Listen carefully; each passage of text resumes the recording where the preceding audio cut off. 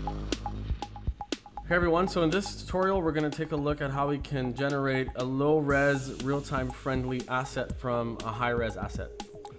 So in this scene here we have both a high-resolution rendering ready model of a speaker as well as a much lighter, lower resolution equivalent. First, we need to make sure that our low-resolution model has UVs by applying an Unwrap Modifier to it. We're just going to quickly flatten down those UVs and pack them.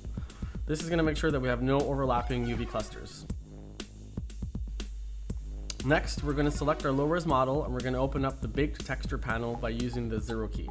We're going to assign our common PBR inputs as needed to represent a model accurately. So we need the base, the roughness, the metalness, AO, and normal.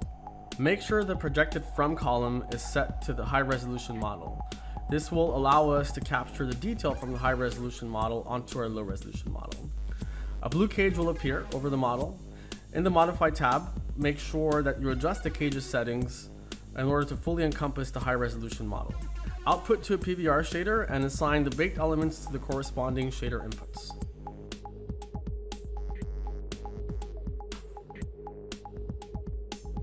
When you select the normal element, various settings will appear at the bottom of the panel. Here you can define the normal tangents based on your eventual output platform, or you can simply use one of the tangent presets that are available.